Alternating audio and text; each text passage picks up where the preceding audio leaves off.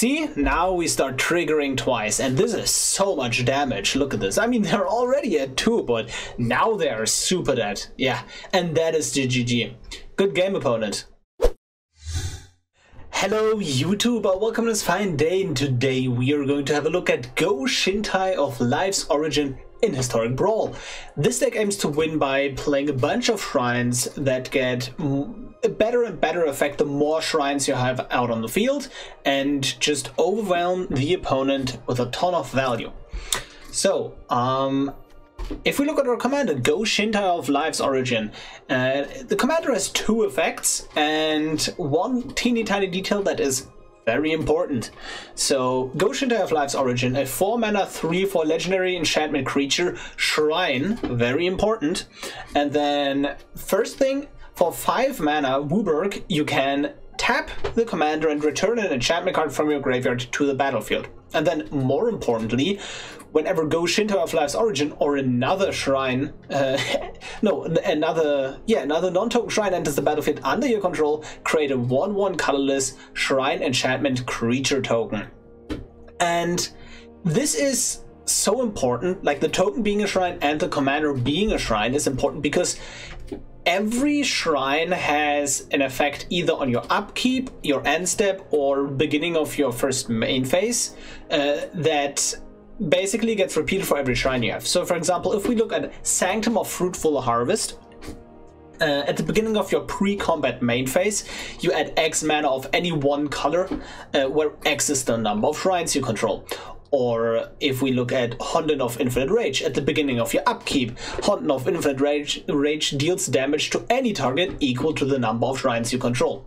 There are a bunch of shrines in every color, and there are also some creatures, for example, Go-Shintai of Boundless Vigor, a 2-mana 1/1 trampling creature, that at the beginning of your end step you may pay 1, and then if you do, you put a +1/+1 counter on target shrine for each shrine you control. So they printed Go-Shintai of Life's Origin, the Sanctum of All, we will get to that later, and 3 shrines in each color, and we run every single one except 2 creatures. We're not running the red creature and we're not running the black creature because I feel like they're too inefficient. For example, if we look at Go-Shintai of Lost Wisdom, the effect of milling the opponent for each shrine control is kind of negligible, but at the very least, I can play this on turn 2 to block against aggro decks, and just later on, just being a 2-mana shrine is good. Like, I would rather have a efficient shrine without text than a really bad shrine with, the usual shrine text, because if your shrines are just bad, right, then you're not going to utilize the effect very much. So the only thing that actually matters is the mana cost, and that's why we run the shrines we do run. And then, the big shrine, the Sanctum of All, costs 5 mana. We have a bunch of tutors in the deck, and you're going to search for that a ton. And at the beginning of your upkeep, you may search your library and or graveyard for a shrine card, put it onto the battlefield. If you search your library this way, shuffle, and then if an ability of another shrine you control triggers while you control 6 or more shrines, that ability triggers an additional time. So for example, if you have 6 shrines in total, you play a shrine, you get 2 tokens with Go-Shintai of Life's Origin. But obviously this is great in you getting your mana. The blue shrines are very important for this, and the shrine you're going to search, basically by far the most with the Sanctum of All is going to be the Sanctum of Calm Waters. We have 2 blue shrines that draw you cards. The Honden of Seeing Winds is a 5-mana shrine that at the beginning of your upkeep draw a card for each shrine you control, and Sanctum of Calm Waters is a 4-mana shrine that draws you cards at the beginning of your pre-combat main phase, and then you have to discard a card. The reason why it's so good, Sanctum of All triggers in your upkeep, you get a Sanctum of Calm Waters, and now you immediately draw the cards, and that is just really devastating. So if we have the curve of a 4-mana Go-Shintai of Life's Origin, now we have 2 shrines on the field. Sanctum of All, now we have 6 shrines on the field, because we play the Sanctum with the Go-Shintai of Life's Origin, and then that fetches out the Sanctum of Calm Waters. We get another token from Go-Shintai. Now we have 6 shrines. That allows us to draw 6 cards twice, because now we have 6 shrines, and the draw effect triggers twice, and that is extremely brutal, especially if we then curve into an extra turn. We can just take an extra turn from that. Like, it's just very likely to kill the opponent then, because with the next fetch we're just usually getting a Sanctum of Stone Fangs that drains the opponent for 1 for each shrine we control. That effect happens twice, and suddenly they are just dead, right? The rest of the shell here is a bunch of ramp, a bunch of cheap interactions, and some concessions were made in the deck to respect how many people are actually playing Go-Shintai of Life's Origin right now. Like, the queue is full of Go-Shintai of Life's Origin, so we are playing An Offer You Can't Refuse as a 1-mana non-creature counterspell, and a Swan Song as a 1-mana counterspell, because these 1-mana counterspells are really good in the mirror match. Like, apart from the shrines and, a ton of ramp, also a shout out to Sanctum. We were being absolutely busted in this deck. It's basically a shrine that gives you mana, well, while not being a shrine, actually. We have 2 board wipes that we can tutor for. Yes, we play a couple of creatures, but shrines are usually fine getting their board wiped, because they can just deploy a bunch of value in, non-creature shrines. And we don't want to get overrun early. We have a bunch of cheap interaction. We have the 1-mana discard spells that we have access to in the format, because those are also really good in the mirror match, because what usually ends up happening is the player who goes first is going to jam a very relevant shrine onto the battlefield first, but if you just, duress them once, you can take their crucial piece, maybe a Sanctum of All, right? Maybe a Sanctum of Calm Waters, Honden of Seeing Winds, those kind of draw engines, because the person is going to win the mirror match that is going to draw more cards. And that is also why we have things like Whirlwind of Thought and Escape to the Wilds in the deck. There are not too many more things to talk about these cards that, the non-land cards here. We have a bunch of cool tech in here. But what I do want to talk about here is the mana base. And I've spent a bunch of time to get the mana base working the way it does. And I'm just going to go over my thoughts here real quick. So our main color that we want every single game is going to be green, and green can fix us into other colors, right? Like, you just have green Sanctum or Fruitful Harvest or Cultivate, that you just immediately fix your mana. And our secondary color is usually black. Third color, tertiary color, is white. Then the 4th color we want is blue, and then the last of all, like, we only have 4 red cards, really, right? And, well, red and blue are kind of even, to be perfectly honest. But point being here is we have a bunch of options between check lands and shock lands and slow lands and fast lands and whatnot, right? So the lands we actually play from the check land cycle, something like a woodland cemetery that cares if you have either a swamp or a forest in play, we only play the ones in the deck that come into play untapped if you control a forest, or mostly if we control a forest, right?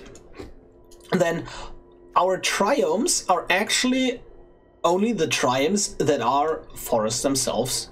We have a snow mana base for Into the North, and that can grab, either the basics or 1 out of 2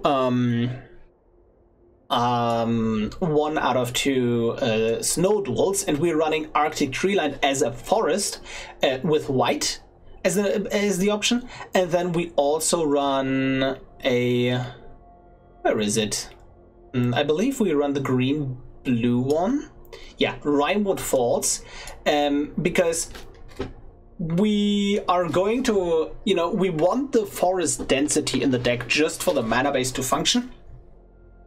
But we're usually quite likely to have access to black, but sometimes we need double white for something like a Wrath of God, or double blue for a Time Warp, but just sometimes we just don't have those colors at all, and this is why we chose these specific snow duels in the deck. So there is a lot of thought in the mana base. Also, you can see the double forest here, right? Like, we have one more forest than the other lands, and then Boseijus also for the mirror match. And you know what?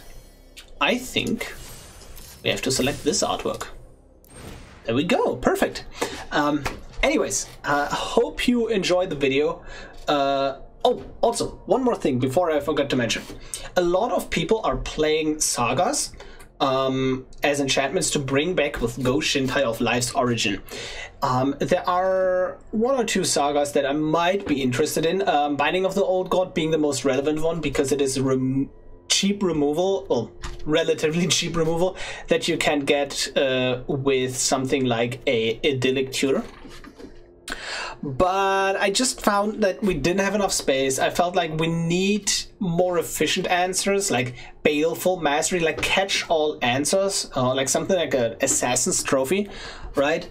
Because we're so light on removal, our removal needs to do everything, but it needs to do it cheaply, because it can't, like, our removal is not really allowed to expensive because to be expensive, because we're just going to ram our shrines onto the field, right? That is what we want to do, and we really don't want to delay this game plan because we get more and more and more value each turn. So I just feel like the sagas are a bit too expensive, and yes, it is kind of cool that you can just repeatedly return them, but the way I see it, the returnability on Go-Shintai of Life's Origin is secondary. If our, like, enchantments get countered or destroyed, we can bring them back, fine. If not, that is also okay. Anyways, now, enjoy the video. Subscribe to the channel if you haven't already. I sometimes post really cool deck lists, and let's do this. We are ready to play against Mazzy, True Sword Paladin. And, oh yes, this is kind of exactly what we want here. Beautiful.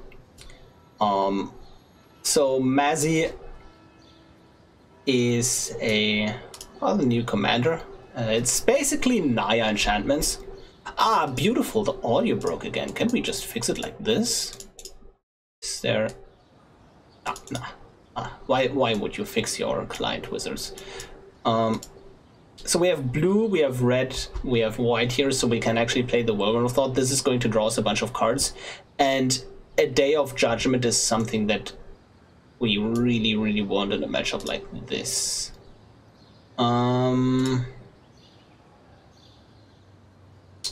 So just drawing any land is probably going to be great. I think we just want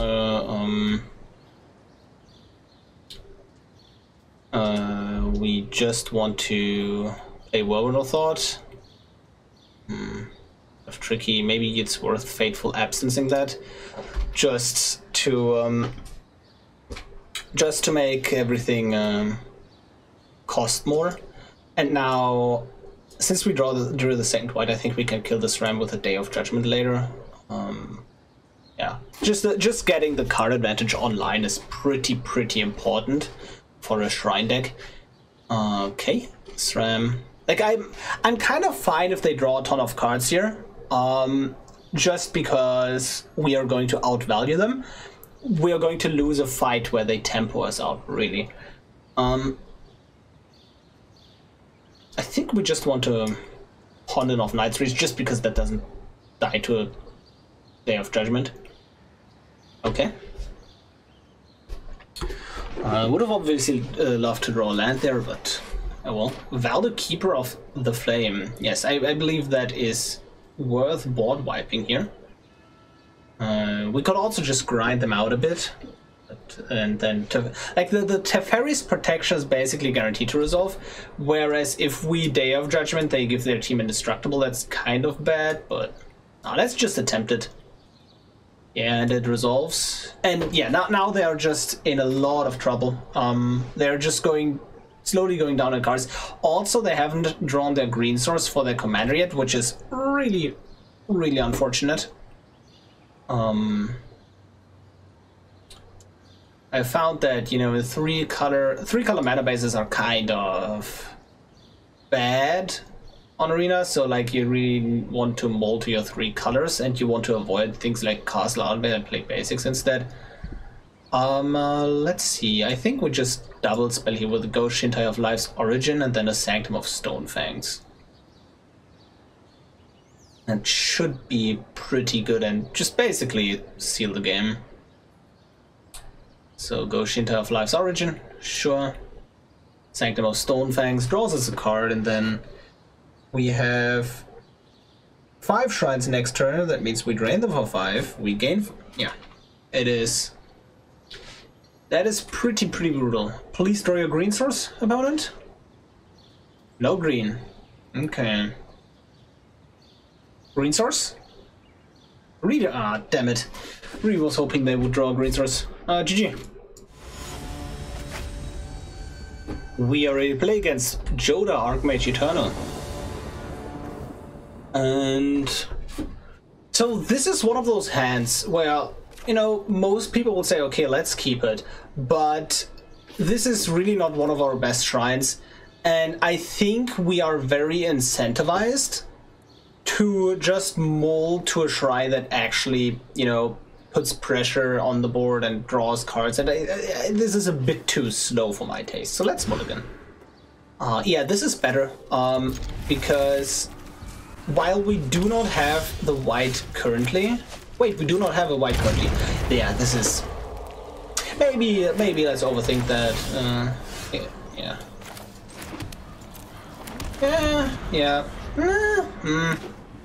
I think we were supposed to not play the Zagoth Tram and cycle it in chances of drawing a white source.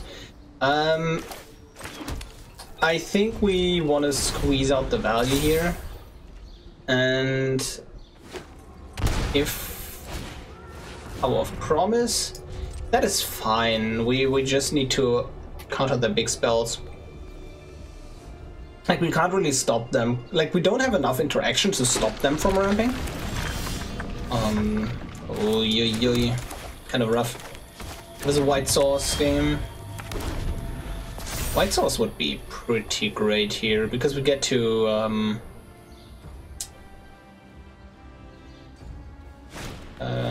oh, Inspired Ultimatum. Yeah, that was a reason to keep up Swansong, I guess. White source off the top. Well, technically a white source. Ornithopter, Sanctum, swing for 1. Nice. A lot of people also started, you know, just putting in a lot of enchantment hate into the decks, just because Go-Shintai is so popular right now.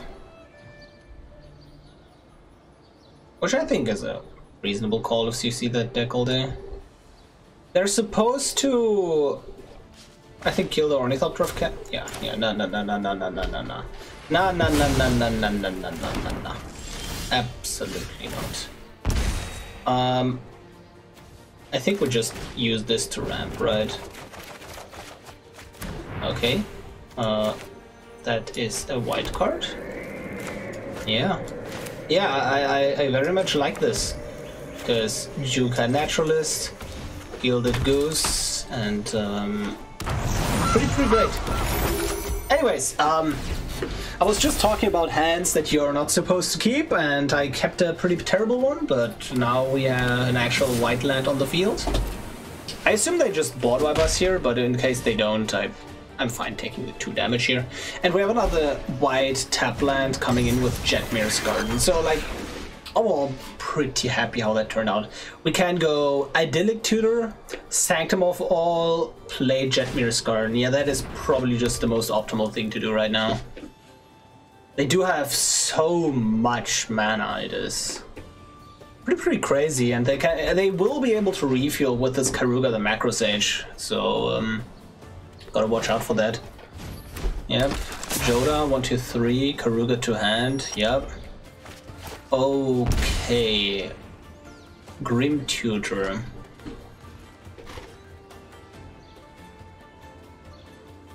We could just get a Thoughtseize with this. We could. But is that better than proactively going into our own game plan? I think the answer is no. I think the answer is no. So search for glory, Sanctum of All. Yep. Grab you. Grab you. And I think we're supposed to play the Sanctum of Tranquil Light right now. Like, we could save it to get one more token with the Go-Shintai of Life's Origin, but just having more shrines out on the field to draw with. And the reason why a Sanctum of All here is such a high upside play is if we don't get absolutely destroyed, which is very likely actually, we can go Grim Tutor for an extra turn spell, and then we have enough oh god. Yeah, that just destroys target artifact or enchantment. Yeah, we legit cannot beat this card. So, we gotta scoop to that. But, you know, we had a very high upset play, and I think we needed to take the risk. GG. We are ready to play against Falco Sparrow, Pact Weaver. And, yeah. This is not the mirror match, so I don't think Swan Song is at its best here. And we just don't have too much action going on here, so we're going to take the free mulligan. Yeah, we just... Now we have Counterspell, you know, Counterspell, then a draw shrine. Life is good. Life is good. We're actually going to drop our commander on turn 3. And then on turn 4, we do have the double blue to... Like, this is the card we actually want to protect with counter magic, right? So... It's just the commander. Yep. And then Sanctum of Calm Waters. And, yep. That's fine. So now, this should draw us a ton of cards. We know card draw is in fact more important than gaining life. Who could have guessed? And oh, do we want to Mind Spike instead? How about if we do? Because they're not going to likely have too much roll. Yeah, they only have one creature in hand, a non-creature in hand, anyways. Okay, and now we pop off. Because we're going to draw 4 cards in the next main phase, and that is going to be pretty brutal. We're very... Oh wow, Captain Aberhard actually being pretty relevant here, not gonna lie. Actually pretty relevant card, pretty cool. Love the tech. In case we draw instant speed removal here, before the Sanctum of Calm Waters triggers, we want to get to the draw step, and then we want to use that instant speed removal. Like here, I would have used the instant speed removal, and then we draw all the cards with Sanctum of Calm Waters without the cost increase here from Captain Aberhard. But sadly, that doesn't work. I believe we can just discard something here. Something. The question is, how crazy is it to just Wrath of God here? Just straight up Wrath of God. It's probably not too crazy, but also not amazing. Like, because, you know, without our creatures, we only have one shrine here. We could just Tie Warp, which is, you know, a decent line of play, but I think it's just not a line of play I'm willing to make right now. So I believe this fetches for red. Potentially, yeah, red or blue.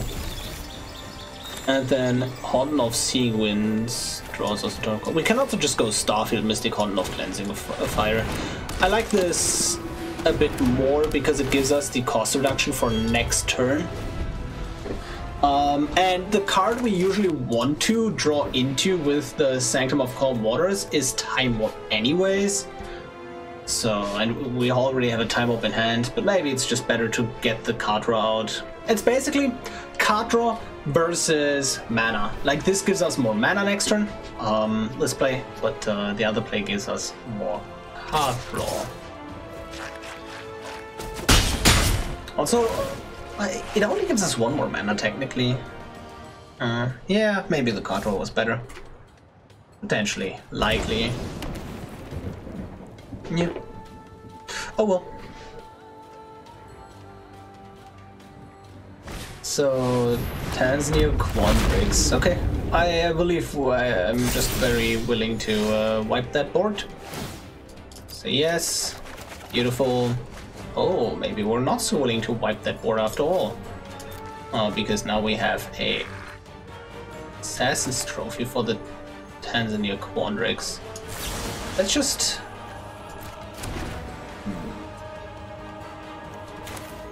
Assassin's Trophy...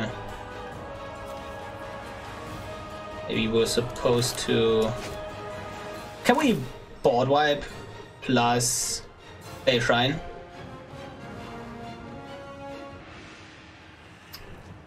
We cannot. We cannot. Very interesting.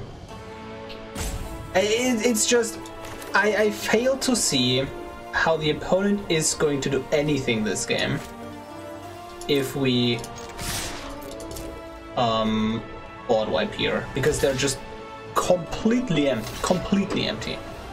So yeah, getting the life gain triangle was a mistake. That is fine. Yep. And now we board wipe.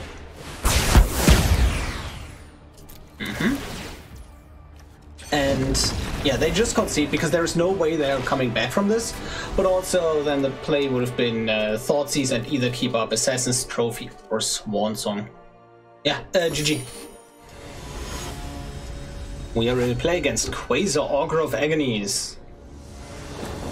And let's see where this journey takes us. Ooh. We do like where this journey takes us. If we draw any untapped land, we can go turn 2 Juka Naturalist. There is the any untapped land.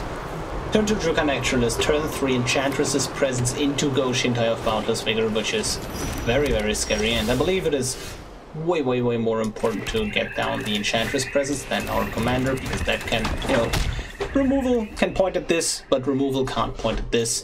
Thing is, we're likely going to play the Go-Shintai of Life's Origin if they don't play the commander, just because... Oh wow. Because they're likely going to auto counter magic, we would rather have this counter. But now with the 1 mana, I just don't believe that is likely the case. So Enchantress's Presence. Ah, beautiful. It resolves. Draw a card.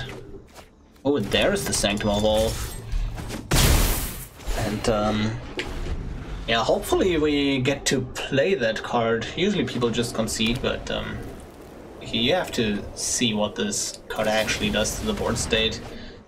Also, hopefully we don't die, because Quasar is a combo deck. There are 2 cards in the game that effectively, if you cast them with Quasar on the board, you just immediately win.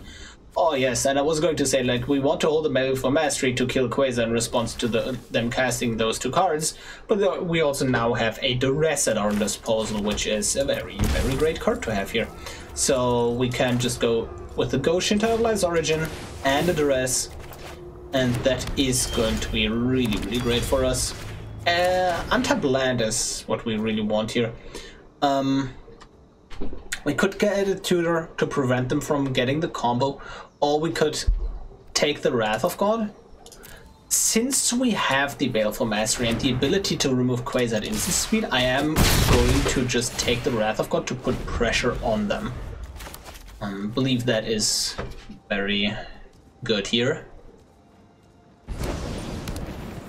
And I believe they just, you know, activate the Tome of the Infinite, see what card they got, and then very likely just 5 mana tutor for a final parting, sure. If we top deck, you know, hand hate, that is going to be really disgusting. As it stands, we likely just, you know, pressure. Just pressure.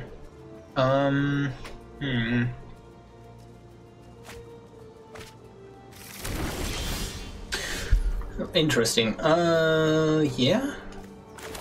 Let's just go with the Sanctum of All. They don't have enough mana to actually, let's just lethal next turn. They don't have enough mana to drop Quasar and their other cards here. And I kind of hope they board wipe here, because if they board wipe, we can just show the power of, you know, a standalone Sanctum of All to get back into the game. Beautiful. Notably, the Tome of Infinite has a chance of getting Enchantment Hate, and that is a big problem. Yep, Supreme Verdict. Yes, and now we get to untap with the Sanctum of All. Be pretty great. I believe we're supposed to just Time Warp here.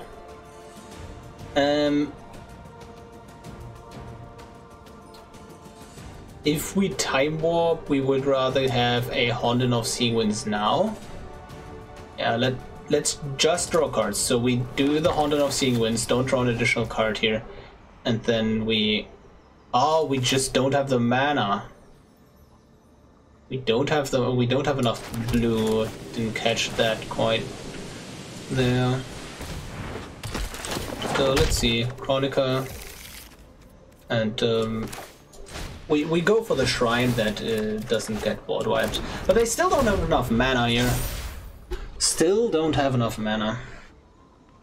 Okay, I very much expect the Sanctum of All to die. Like, the Tome of Infinite has a bunch of options, but like, they're gonna get the removal eventually for it. Sedgemoor Witch, sure. Okay. So, Sanctum of All. I believe we wanna just kill the Sedgemoor Witch. Yep, that's a bunch of triggers. They're going to pay the 3 life, yes. And then Sanctum of All grabs a card draw shrine. And now we just get a bunch of card draw here. We could get mana, but I believe just drawing a ton of cards just to get a Thoughtseize effect is going to be pretty important here. Giant Growth, sure, on the Sedgemoor Witch. And we could just Baleful Mastery this. I believe we don't need to do that yet. Okay. Draw more cards. Discard this. We could just name Drown in the Lock, but if we name Quasar, we make their life more miserable, probably. I think I just straight up want to Grim Tutor for Hand Hate. And that is likely going to get countered, but we're also kind of fine if they counter it.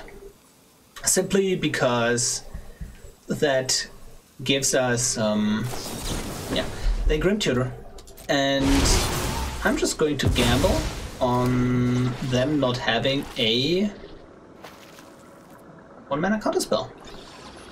Let's get the white in there. Time Warp. Does it resolve? It doesn't. It does! Oh. Okay. We don't need all those lands. Yeah, and then Sanctum of All being absolutely disgusting. We're just going to go face here, I believe.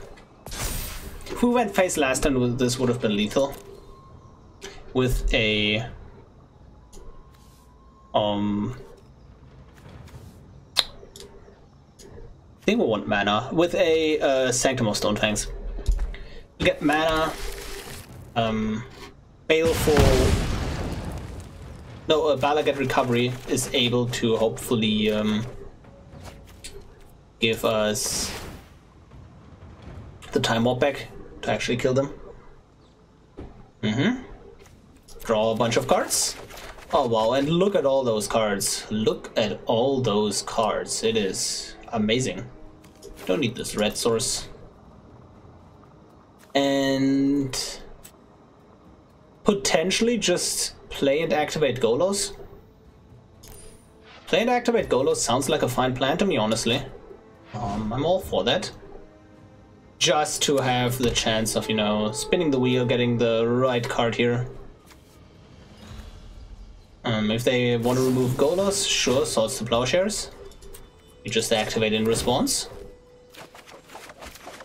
Oh wow, okay. It's fine. Escape to the wilds. Yes, we take a land out of the deck. We don't need a concealed courtyard, I believe. Oh, not in the deck, that is. And no hand hate here. No hand hate between all these beautiful, beautiful cards. Anyways, let's just play some cards, and I believe our life total is not too important here. So, play you. It's Curse of Silence. Naming their combo card that is in the command zone, Quasar Augur of Agonies, that way they can't, hopefully, win next turn, and just pass and still keep up the Baleful Mastery. Yeah, that seems like a fine play. Discard 9 cards. I don't think we need any of these lands. I don't think we need card draw. Land. And I believe a land wealth is also... No, that is more card draw. And Paradise Druid doesn't seem too hot. And we keep up an offer you can't refuse, or the Baleful Mastery here. And that is likely just GG. Tome of the Infinite, sure.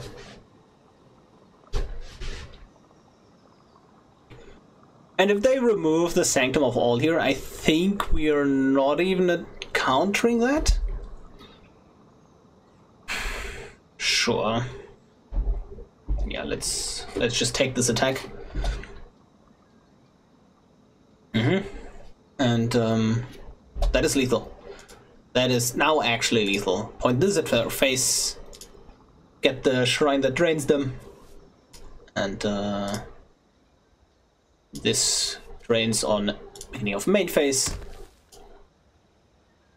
That is a good game. We do have counterspell backup, so they didn't have enchantment removal, otherwise they would have 100% gotten rid of the Sanctum of All. Also, now we have 6 shrines, and these yeah, sure.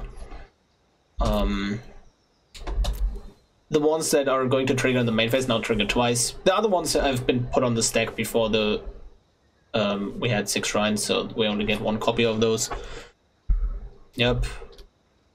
Draw a bunch of cards. And now...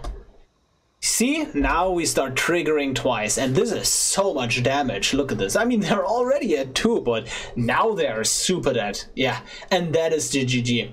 Good game, opponent. Great game. Also, sure, Tail's End. Ah, they wanted to stifle it, I see, but yeah, we could have also just Balagat recovered the Time Warp back. We have Swan Song and a Offer You Can't Refuse as a backup, and that is going to be the game. Yeah, let's just... Oh, GG! Wow. We are done with the games. I hope you enjoyed them as much as I did. And Go-Shintai of Life's Origin is certainly a really cool commander in Historic Brawl and a great addition to the format. Shrines have always had the issue of just lacking a dedicated commander. The 2 most popular ones were Golos and Kenrith. But nothing like actually having the word shrine on it. So now we do have a commander that does that, and that is pretty great. If you want to play this deck on a budget, I first want you to have a look at the 5-color Kenrith shrine deck that I made basically pre-Kamigawa. No, post-Kamigawa. When Kamigawa came out. With only uncommons and commons apart from the commander. And you can just take that deck, craft the deck, and then just slowly work up work towards this deck. The commander's probably still Kenrith, I want to say, because the uncommon and common only version has the problem of kind of running out of cards. So Kenrith does give you mana sink, whereas Go-Shintai, if you don't have the shrines going, is just a worse card than Kenrith, objectively. Anyways, here's the problem, because like if you don't have the cards here, this deck not only requires you to have a ton of rares for the mana base, but also requires you to kind of have like you really want high value cards, or like cards that just give you a ton of card draw in this kind of deck, because running out of cards is a very real thing if you don't have an engine going, and that is definitely a problem. So from the pile of cards that are like interactive, I think the hand hate is definitely like those are the best options, and then 2 to 3 wraths, but you don't have to use these. Just any wrath will mostly do it. You want to have a couple of wraths, right? Just to wipe the board clean in certain situation where you need it. I have considered going up to 3 and might want to do that in later iterations, but for now I'm just running 2 wraths, and I think that's fine. But you want to have cheap interactions. Swan Sing specifically is, again, for the mirror match. Like the deck doesn't really want to hold up mana, it really wants to tap out, but something like a Swan Song is just so good in the mirror match that does happen, you know, pretty frequently. Surprised we didn't run into the mirror that often in the video, honestly. Yeah, you just cheap answers. You don't exactly need those. The cards you do need are the card draw engines, right? Like Sithis, and I would consider Grim Tutor card draw engines, because like it is so important for you, like card advantage engine, to just get these online, and they're just usually miles better by anything else that you can do in those kind of spots. And Stirring Grove also fetches an enchantment, so like you can see like these card advantage engines, like these, and then obviously a few uncommon ones, right? But you really want one of these cards usually in your opening hand, or like by the time you drop the, like, you get a bit of mana, because you just want to keep the cards flowing. And then, oh, also Assassin's Trophy should be in here. And then for the mana, as long as your mana taps for any color, I think it's fine. You don't need the cost reducer, just, you know, something that taps for mana is fine. Heroic Intervention and Teferi's Protection can save you from mass destruction, like help protect the shrines. Funnily enough, you can also just, if they put a curse on you, you can Teferi's Protection the curse, and now it goes to the graveyard instead of attaching to you, which is pretty cool, I think. Yeah, then the Fires of Invention and Time Warp are definitely really cool cards for the deck. Fires of Invention, if you're like totally popping off, it's kind of limiting you, right? But if you're already popping off, you're already popping off, so that's fine. But Fires just gives you a lot of speed and tempo. Like if you go Fires and then draw Shrine, and the next turn you draw, like you don't need to even like deploy ramp, you can just go and just jam like Sanctum Time Warp, right? And then just next turn, and then just Shrine, and it just so much value that they like, it just provides you a lot of speed. And then the Time Warp is fairly important in the deck as well.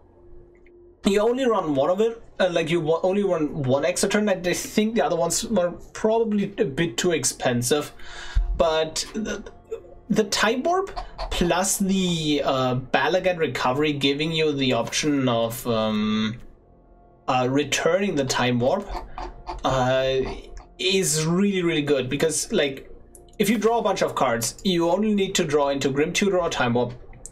You know, that's not the highest chance, but you know, if you draw 50% of your deck, you're more likely than not to get one of these.